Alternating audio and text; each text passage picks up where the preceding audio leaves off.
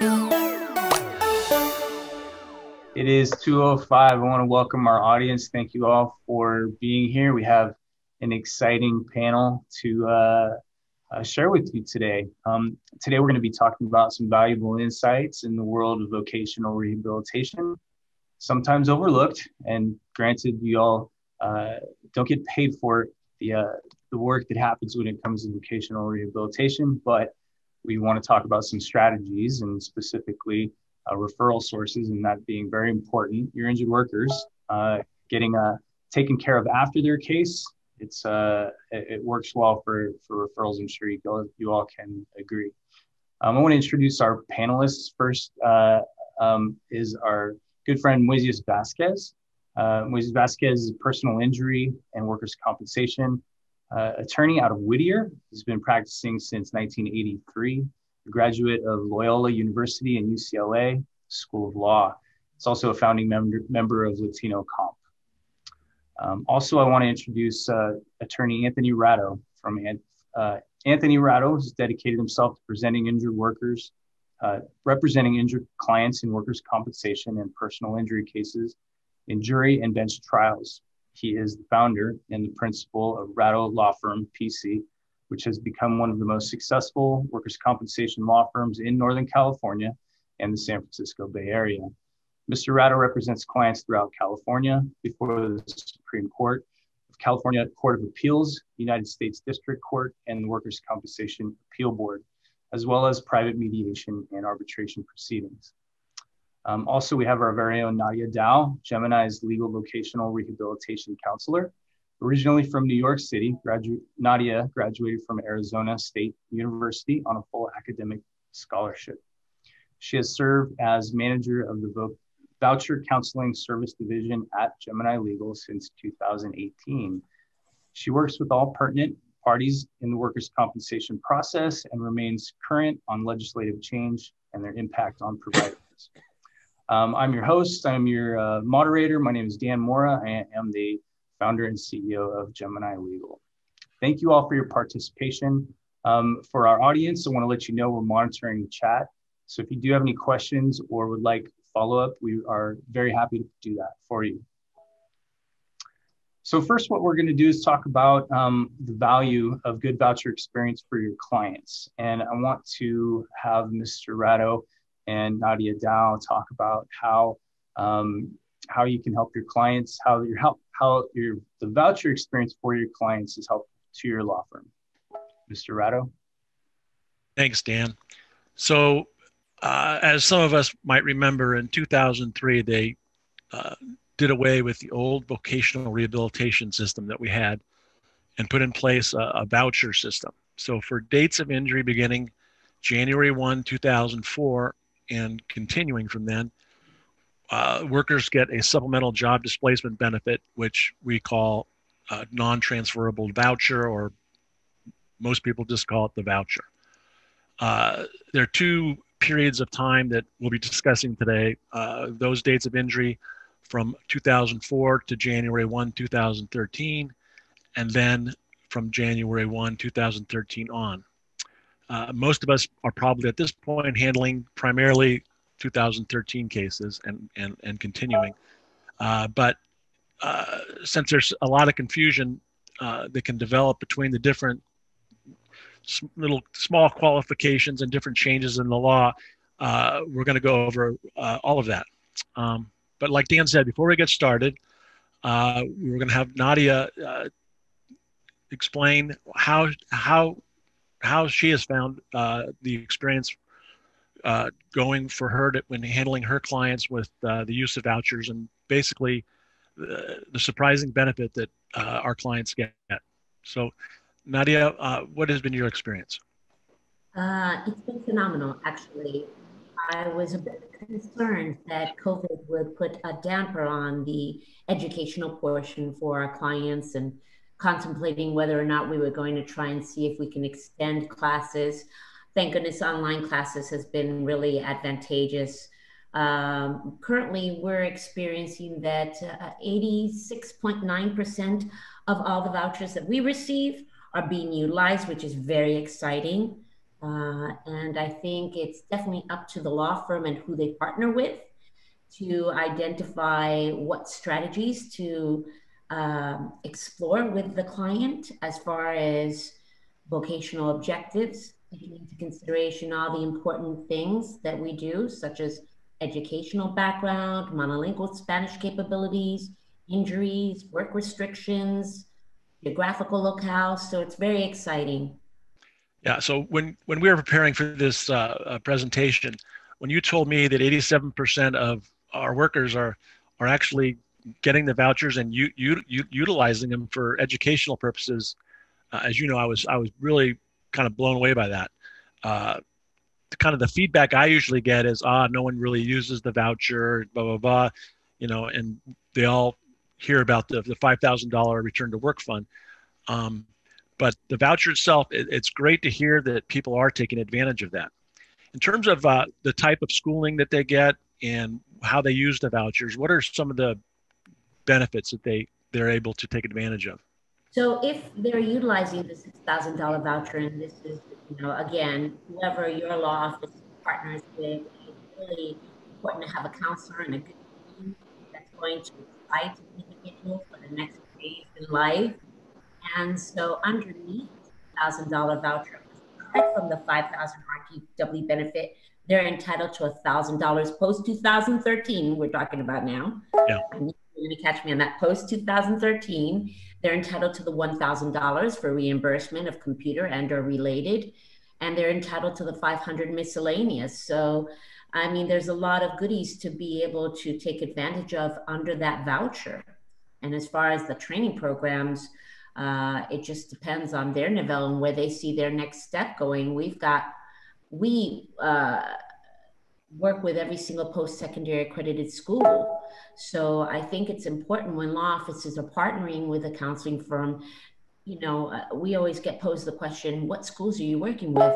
Well, we're working with every single post-secondary accredited school. And we're actually taking advantage of strategizing and identifying more and more and more that are up to date and very exciting for the injured worker to participate in, because not everybody comes from the same path in life. So let's get over to that one special goodie, the $5,000 return to work fund. What explain in a nutshell what that is and how that works. So the return to work benefit, it's an actual $5,000 allocated by the state, and it's in a fund that assists the injured worker who is not able to work their UNC. Perhaps maybe they need extra help with rent, gas, whatever it is. It's an extra assistance that has been provided to kind of give financial relief to the injured worker. Okay, and that's something that I know when we conclude a case, we refer our clients who have vouchers to people like yourself to get assistance in getting that access to that fund. Yes. Is that something that you do for your clients? Absolutely. Again, any law firm who is working with any counseling firm, the first thing that counseling firm can do to take care of the client is process the RTW immediately. It's a time-sensitive fund, and you never know what's going to transpire, as you know, Anthony. So you want to take advantage of it and process it immediately to assist the client in every way possible. Yeah. So thank you. So one point that I wanted to make about just a sort of a practice pointer, let's call it, is that when I'm settling, you there, Dan? Oh. When I'm settling a case, I make a point of not promising my client that they're going to get this $5,000 voucher. As attorneys, we know that the voucher is not part of the settlement agreement per se. We can't enforce it at the board, and so I make a point to tell my clients that, look, you're going to settle your case. You're getting a voucher. The voucher makes you eligible to apply for the $5,000 return to work fund money. and that we will refer you to a appropriate counselor who can not only assist you with the use of the voucher, but also can assist you to access that money. You know, there's some dicey questions about who may be eligible for the $5,000, and especially Moises is going to go over some of those issues with us today. Am I still there? Because I'm getting a note saying my internet is unstable. Can hear you pretty well on my end. Nadja, the panel, okay, good. The attendees are having a little bit of a hard time hearing you. If you can just speak right into your computer and a little bit louder, then the attendees will be able to hear you a little bit better. Sure, absolutely. Thank you. So yeah, I mean, you know, I from an attorney point of view why you wouldn't want to say that, because if the client has MIA and there is a time sensitivity that 1 year, you don't want to necessarily say that. But again, it is a fund that every injured worker post 2013 is entitled to. And so therefore, the first thing that I would recommend any counseling firm that you're working with would be to process that immediately as soon as you get that client on board, so that that client also has that alleviation. Many times when you're thinking about the 1,000 and the 500, for example, under the 6,000, they're like, gee, that's great, but I don't have the money now. I don't have the money out of pocket to be able to buy that computer. So if you expedite the RTW, now you're giving them the opportunity to be able to get those monies sooner than later, so that they can pay out of pocket for that computer or for that related item in a time sensitive way. Yeah. So, and so it's two things to remember about the Return to Work Fund is that it applies to cases post January 2013 date of injury, and that it's not just automatically included in the client's settlement. It's something they need to apply for, and they have to do that within 1 year from the date of issuance of the voucher. So, and as you'll see, you know, these two post-2013 vouchers, they don't necessarily get issued at the end of a case. They can get issued during the pendency of the case. So it's something to keep in mind. You know, in that regard, so let's get. In that regard, if I can pipe in, when you come into a case where an applicant's been in per for a while, you need to make sure about that voucher issue. We've had some cases where they've given the applicant the voucher like they're supposed to right after that first P&S report. And the client went back to work, or they just sat on their rights for a while, and they come to see you a year later, year and a half later, and they may not even tell you about the voucher. You need to inquire. We've had a couple cases where we inquired and the voucher had been issued like a year and a half before, and we were able to get them in the pipeline to get something done. We've had other cases where they've come after 2 years that the voucher has been issued, and we've had problems getting the voucher reissued by the carriers. They won't do it, and I have one case where I'm litigating that issue. But. Right. Correct. So that affects the RTW right. Here, and the client can potentially lose out on that $5,000. Okay. So another point that we need to be aware of is that, you know, we're talking about vouchers. We're not talking about qualified injured workers. Getting a voucher has nothing to do with being a qualified injured worker under the old system. That language is antiquated and really not useful anymore. We still see evaluators who include, you know, that our clients are QIW in their reports, but I think they more or less just do that out of old habits. So we're not talking about anything to do with QIW here. So what the next thing is to address, so what qualifies your client to receive a voucher? So there's two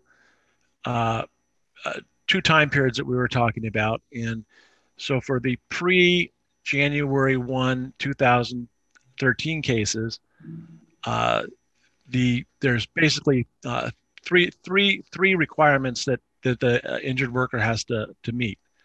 The first requirement is that the injured worker must be suffering from permanent disability.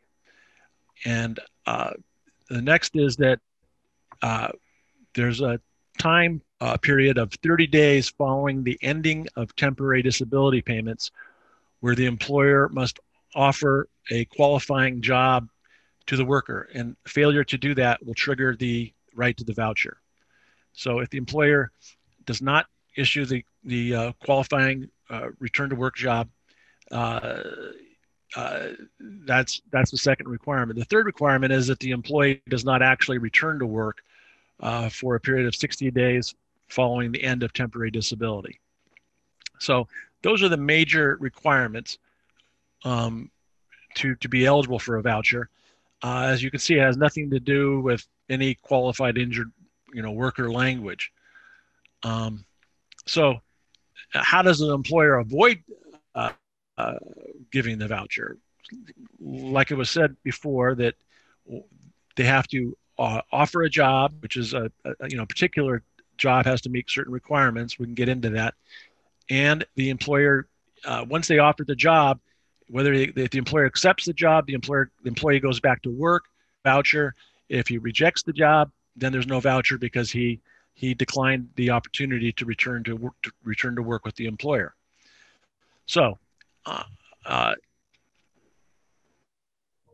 so then the question then is what type of job needs to be offered. So the type of job is set forth in the labor code, and basically for pre and post January 2013 dates of injury, the conditions are that the employee must be physically able to perform the essential job functions of the job being offered. He's got to be able to actually do the job, whether that's his regular job, some kind of a modified job, or an alternative job. Also, the job must be a regular position that lasts at least 12 months. And the third requirement is that the job must be within 15% of the wages previously paid that their worker was making at the time of the injury. So it can be less money, but it can only be reduced by %. And also, the job must be within a reasonable commute distance from the home of the worker at the time of the injury. So those are the things to look out for when the job is being offered. So sometimes if your employee only has a certain, I think 30 days to accept or not to accept the position being offered. So you can get in a bind sometimes if there's no response within that 30 days, because if no response by the employee to accept the job being offered, it's deemed to be rejected. So then you have to get into whether the job being offered was actually, a proper job meeting the criteria that we just went over. So a lot of times you have to look at that the job being offered and determine whether you have an out if someone does respond late. One point to remember is that an employer cannot offer a job and add hours to make up for that of wages. It's not, the working hours aren't in play here. It's just the hourly amount. So, and then another tricky thing about the pre-2013 vouchers is that once you go through this dance of returning to work, not returning to work at the end of TD, you don't get your voucher right then. You have to wait to the end of the case to get the voucher, because the voucher doesn't have to be issued by the employer until the end of the case. So you have 25 days from the issuance of an award of permanent disability to issue the voucher. And this is kind of ties in with the value of the voucher, because the voucher for these older cases range between $4,000 and $10,000, depending on the level of the permanent disability that was actually awarded. So in fact, you wouldn't even know what the value of the voucher was until you did get your award. A nice thing about the pre-2013 vouchers is that they there was no time limit for using the voucher. But you heard Moises just talk about the fact that, that the problem where the vouchers expire in 2 years. So the vouchers for dates of injury after January 1, 2013 do have a limitation of 2 years from the issuance of the voucher or 5 years from the date of injury, whichever one's later. So if you have a case that goes on, and the worker can take advantage of that extra time. Vouchers issued before January 2013 can be settled as part of the case in the underlying case. They changed that, and now the vouchers issued after January 2013, they cannot be settled typically, but the Beltran case does allow a settlement of the voucher where there's a good faith dispute regarding the underlying compensability of the claim. It's kind of like the old Thomas language that we put in the old cases of vocational rehabilitation. So we call it, I guess you call that Beltran language. So we can settle it in certain circumstances. So, and then if we move to vouchers for dates of injury after January 1, 2013, there were some changes made to the vouchers. The first thing is that now the voucher doesn't have this gradation of payments. It's a voucher that can be valued up to $6,000. And then there are certain requirements on what the money can be used for, and Nadja touched on a little bit of that earlier, the $1,000 for a computer, et cetera. There's a limitation as to what amount the vocational counselors can receive. It's basically 10% of that. So the most a counselor would be able to receive for working with your client would be $600. Under the voucher. The eligibility, go ahead. No, I was saying under the voucher. Okay. I always get asked, well, is that aside from the voucher amount? It's within the voucher of $6,000, yes. Yeah. And so the eligibility of for a voucher is also changed. So, so a worker suffering from permanent disability, that's one the requirement again, is it gets a voucher unless the employer makes an offer of qualifying work within 60 days. So the employer has 60 days to offer work now, but the trigger for the 60 days is after receipt of a physician's return to work and voucher report, which is a report issued by typically by the PTP, QME, AME. There's a form. It's a DWC 10133.36 form that is completed. So if the employer does not make an offer of qualifying work within that 60-day period, then they have to issue a voucher within 20 days. After the 60-day period's expired, they have 20 days to deliver the voucher. The job that they offer, alternative work, modified work, or even regular duty, is the same as prior to 2013. Same, commute distance, 15% of the less salary, et cetera. So once again, though, if the worker gets an offer, they have 30 days from receipt of the offer to either accept or reject the offer. If they don't respond, again, they're deemed to have rejected it, and then there's no voucher. So prior to 2013, again, you had the trigger was the end of temporary disability. Subsequent to January 2013, the MMI status controls the process. So the physician to return to work and voucher report form is a form that is called a mandatory attachment to the QME report, and it's supposed to be completed by the first report finding MMI, either by the treating physician, the AME, the QME, and it's a required form, and the form basically lays out what the worker's restrictions are. That they have permanent disability and they have restrictions, and the idea is that then the employer is then able to refer to this return to work form and offer appropriate regular work, alternative work, or modified work. So one point about this is that oftentimes cases settle before there's a MMI report issued.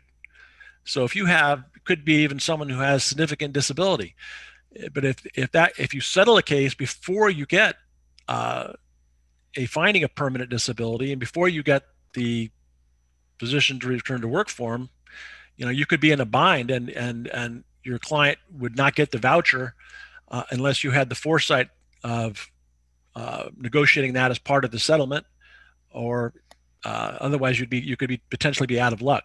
So it's something to remember when you do settle a case before you have the final reports in your case. Another good point about the vouchers, and we commented on earlier, is that you can get them before the end of your case. Once you're the client's MMI, you can get your client the voucher. He can get his $5,000, and some of these cases drag on, and after a couple of years in being involved in these cases, the $5,000 return to work money, for example, has a great appeal. So that's something also to keep in mind. Another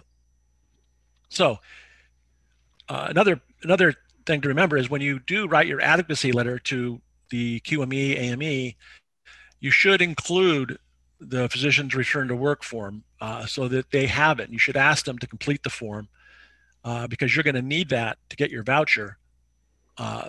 The defense, I don't know, I think probably about half the time they'll include that form and ask that it be completed. I find frequently that I even get objections from defendants when I try to submit that report because they don't want to see all the restrictions. So they're worried that the cases ended up in the hands of a LaBeouf case or something. But anyway, that report, the form obviously is a proper document to send to the evaluating physician. They're supposed to fill it out. So then the issue arises: what happens where the doctor doesn't complete the form? Because I've seen that happen frequently.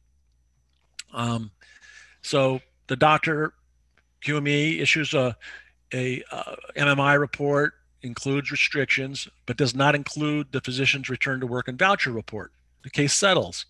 So what do you do then? Well, there is one case.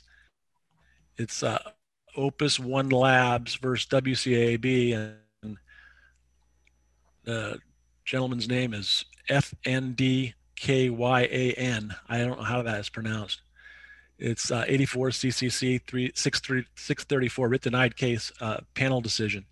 So in that case, the panel found that the applicant was entitled to a voucher even where the physician's return to work form was not completed by the QME and was not delivered to the employer. So in that case, the QME had issued a report finding the applicant to be at maximum medical improvement with permanent disability, had identified the applicant's work restrictions, but the doctor did not issue the physician's return to work form. So the WCAB found that the form, is a mandatory attachment to a medical report, and it serves to identify the restrictions to enable the employer to properly evaluate the return to work. But the board awarded the voucher overturning the trial judge, and ordered the voucher anyway because it found that the QME report in itself, in this particular case, was sufficient. It had indicated that the applicant had permanent disability and also provided the work restrictions. And the board pointed out that the defendant actually has the burden to obtain the form after being put on notice of the QME's finding of permanent disability and work restrictions. If And I can to do otherwise would place form over substance. Yeah, go ahead. If I can Moises. pipe in here again, also, if you look at the statute, as you mentioned, the statute says that it's a mandatory form for the purpose of informing the employer. It's not a mandatory form for the purpose of determining eligibility for the voucher. So I think the case is correct, as you mentioned, that it says, hey, defendants, if you really want the form and you think it's mandatory, you make sure you get it done. But I don't think that form is necessary at all. The report should be adequate. And again, if you're ever stuck, the language in the statute tells you that the form is mandatory solely for the purpose of informing the employer. And it should not preclude the applicant from getting his benefit. All right. So, and I only have a few other comments. One is that the statute provides that the employer does not have liability for injury to the employee while utilizing the voucher. So there's no need for any language to protect the employer from, vocational rehabilitation injuries. And also, one last point is that when you do get into a voucher dispute, it used to be Moises might want to help me out on this, but there used to be, or there still is, direction that you're supposed to go to the administrative director first, but that has been overturned, and now these disputes go straight to the workers' comp board. You can correct me if I'm wrong about that. That's absolutely correct. I've never gone to the administrative director. I've always gone directly to the WCAB because it seemed a wasted step. The regulation uses the word may, and I always argued in any event that the regulation exceeded the authority provided by the statute. And that is actually an en banc decision that came back down last year. That's Anthony Dennis versus State of California, Department of Corrections and Rehabilitation. It's 85 Cal Comp cases 389. And they basically invalidated the regulation 10133.54 because it exceeded the statutory authority granted the administrative director under Labor Code Section 4658.5C and 4658.7H, which is the first one is the voucher statute for pre-2013. The second statute is the statute for post-2013. And it restricts the exclusive adjudicatory power of the WCAB to adjudicate claims, which includes the voucher. On that, I think right.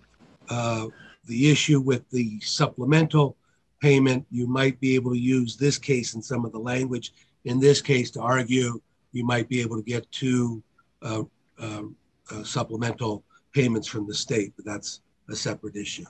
The Dennis case, people know it mainly because it was the person was injured while they were inmate in one of our state hotels, and they were offered to go back to work at the state hotel, and that was not a bona fide offer. It has good language that you can use when someone's been terminated or they're arguing that they're not being taken back to work because of some good cause termination or because of some safety reasons. That's a good en banc case, has good decision.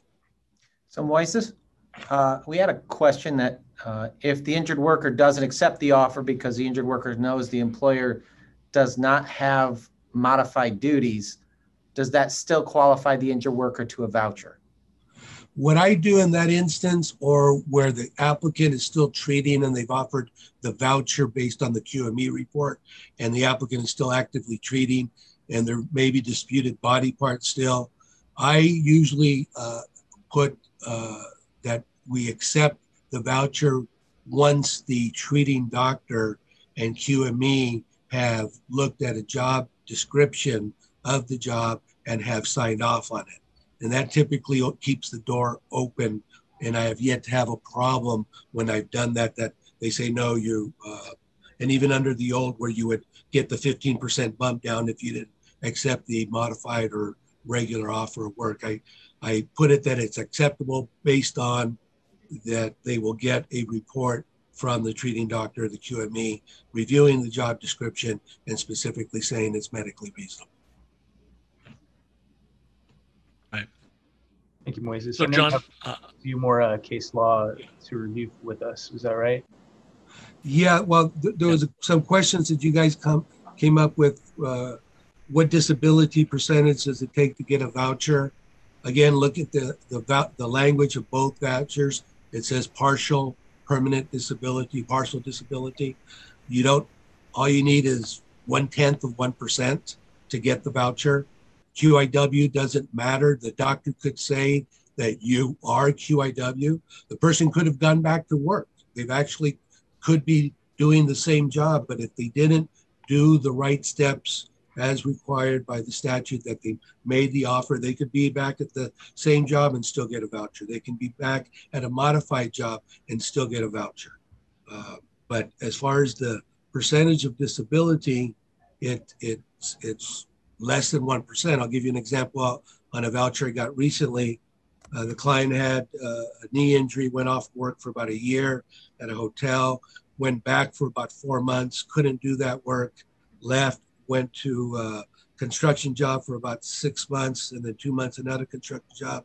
The QME eventually found apportionment of his back, which a compensable consequence, to the construction job where he worked 6 months.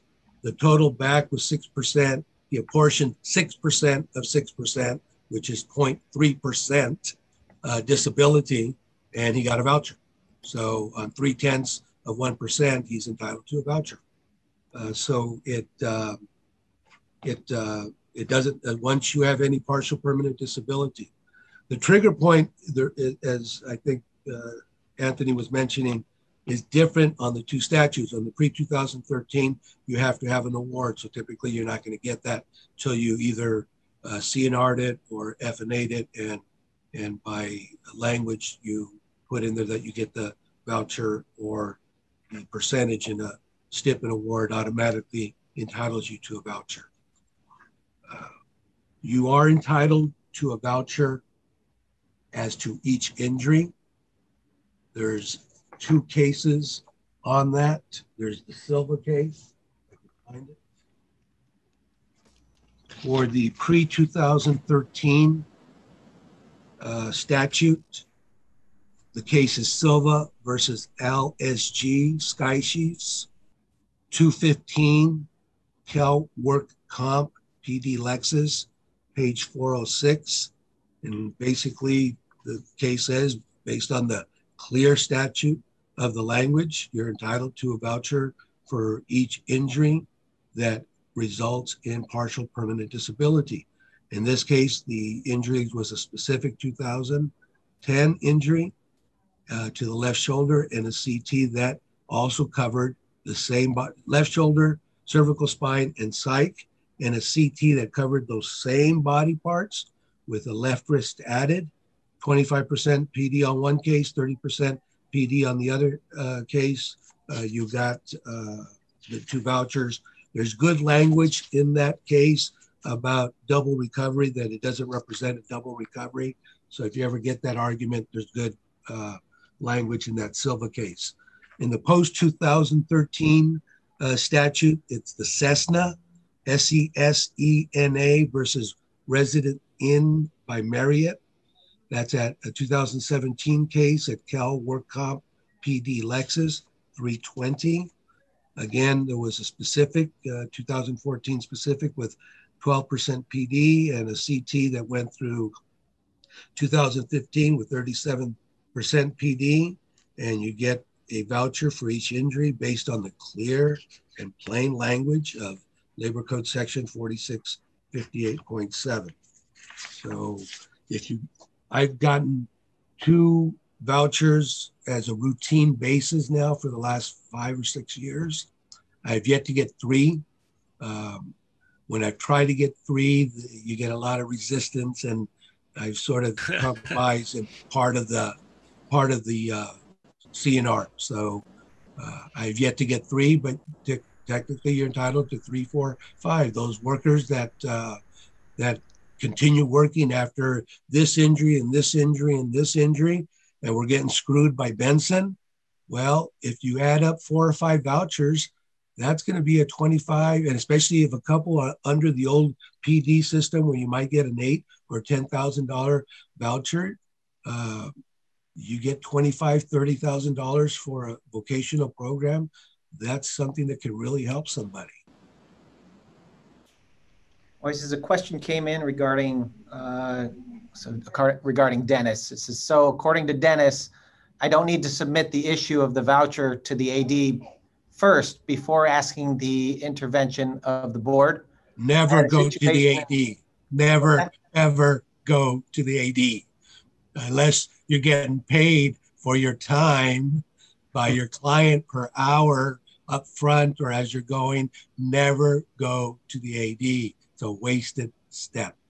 She said she had a situation in which the judge first asked her to submit the dispute to the AD, and then depending on the AD's response to file a DOR.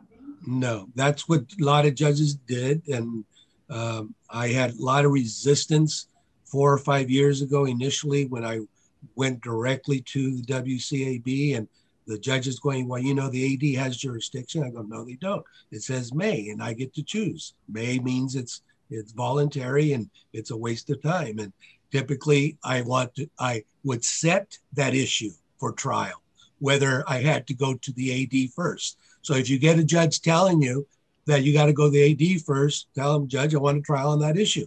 And tell him to read Dennis. What we used to do is submit it to the AD and also file for a hearing at the board at the same time. And you're right, it's a waste of time, but we would then say, well, we did submit it to the AD and they didn't respond or whatever. If they came out against you, it doesn't matter. You still, get to the WCAB at that point. So, but we don't do that anymore. We just go straight to the board. And there were some prior cases, I think, where someone had gone to the AD and then blew the so-called time limit to so-called appeal the AD determination. It's in the back of my mind, but it was a couple years ago. And the board said, we got jurisdiction. We'll decide this. So it's a waste of time to go to the AD. It really is. It really is. I agree. Another question, it says, should we be submitting the job description to the PTP in the beginning or when we are at the stages of QME, AME? What's the difference between the return to work and the RU91 form? The RU91 form really doesn't exist anymore because there's no rehab unit. So although those, the old job description form that they used, I think the RU103 or whatever it was, actually was a better one that they have now under the AD, whatever, 1000, whatever the number is for the job description. But it's important generally to give your doctor a good job description, period, especially on a CT. I mean, it's absolutely crucial on a CT that your doctor have an adequate job description. So you should give it to him immediately. And if we're asking our doctor to write a report saying there's a CT where a QME has said, oh, I don't think there's a CT, it's all going to depend on that job description. Which doctor carries the better water will be the one that has the better job description. I just deposed a QME that washed my client out. I'm going to go and file a request for replace or to have him stricken. 20-year employee, commercial seamstress, doing heavy stuff, has a 6-level fusion of her thoracic spine. And the doctor says no CT because there's no doctor report from an industrial clinic.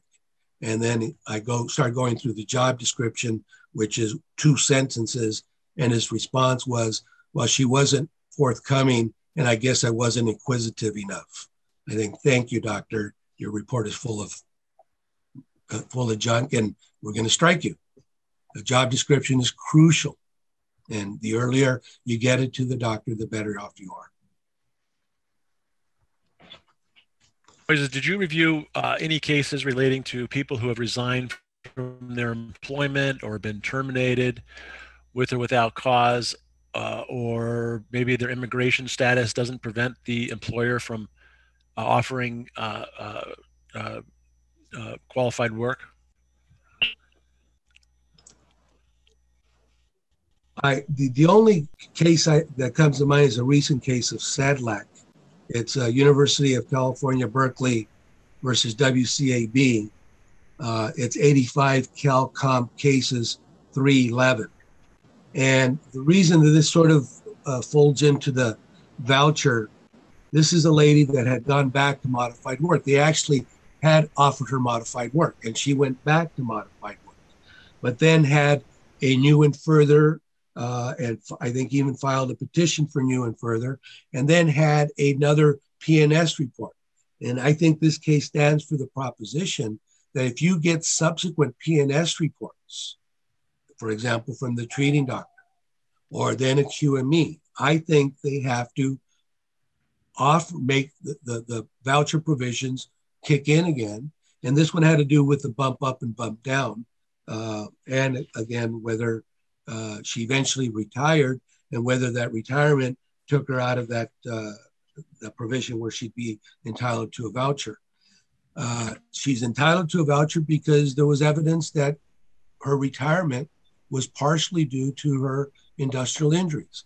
I have a very similar case up. I'm waiting for the judge's decision. Again, it's a UCSB case, very similar, where they are trying to get the 15% reduction in her PD and not give her the voucher because they had offered her modified work, and she took the modified work, but she had to retire within 9 months because she couldn't do it anymore. So that's a really good case. It's a really good discussion about when the duty to provide the modified and alternative work offer is needed. The rest of the cases that we looked at pretty much have to deal with penalties and when you're entitled to penalties on a voucher.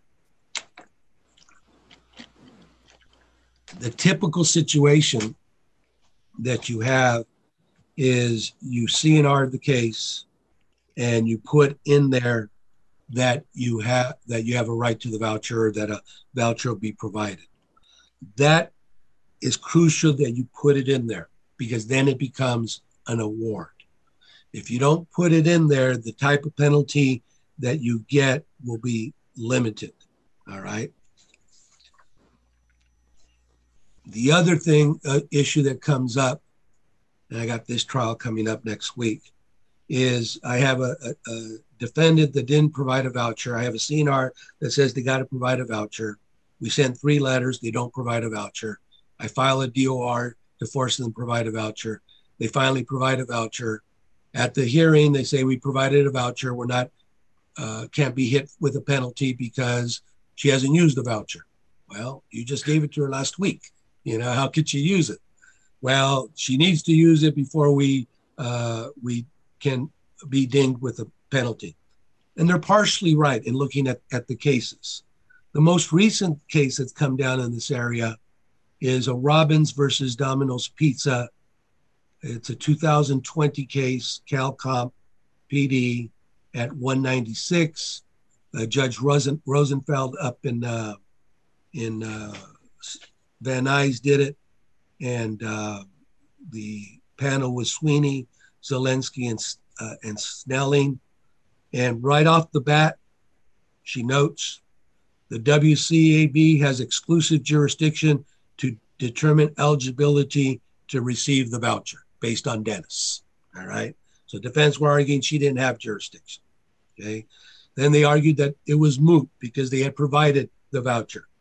And they did so voluntarily because they are such good people, because the voucher wasn't written into the CNR, and there was a dispute because the only doctor that said she was entitled to a voucher that gave her partial permanent disability, was a non-MPN doctor. Well, they disposed of that, the report's admissible. It can be based on a non-MPN doctor. And in order for defendants not to be dinged with a penalty, they had the burden of proving that they had a genuine, reasonable doubt regarding their liability to provide a voucher. So the WC ordered a penalty and fees.